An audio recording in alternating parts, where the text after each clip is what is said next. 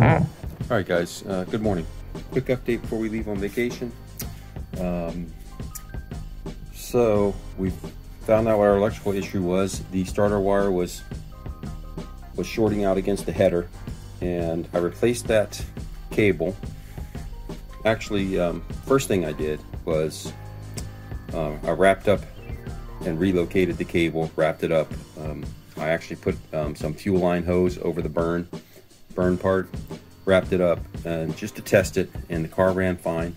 We also got a new tune from the tuner, so I ran an idle log for him and let the car come fully up to temp, and it did fine. Just sat here and idled right along, and it got up to full 180 degrees.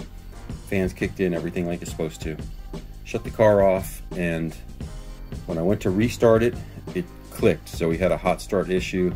It was just clicking like the battery was dead or the solenoid was bad or something like that. So unsure of what happened with the wire shorting against the header. I don't know if it fried something in the starter or the solenoid. I decided, and I've never replaced those since I've had this car, but I went ahead and I got the new solenoid, and I got another starter, and I made a new cable that burned. Went ahead and made one up. I had extra cable. I had the extra cable from when I did the battery relocation, so I just cut and soldered on new lugs. Made my own custom cable, and it's actually a thicker gauge than the regular.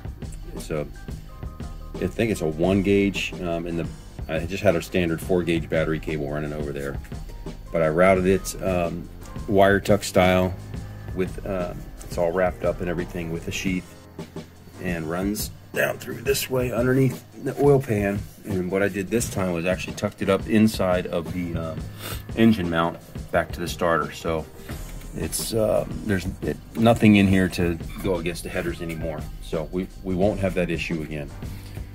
But yeah, so with that being said, there's the old starter over there underneath the blue shop towel, so I'm gonna have that tested. It started the car fine cold, then it just clicked like the battery was dead when I went to restart the car hot. So of course I didn't want that to happen in the staging lanes, you know, or what have you.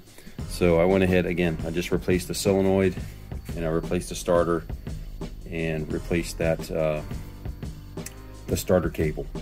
Made a new one. So that is the update. I was hoping to make it to the track last night. I didn't even get home till after 6 o'clock, and test and tune was started at 5.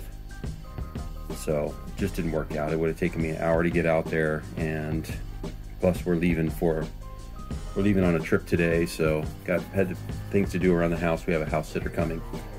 So anyway, long story short is just wasn't in the cards to make it to test and tune last night. Nonetheless, we'll get back to this when we get back from vacation and go from there.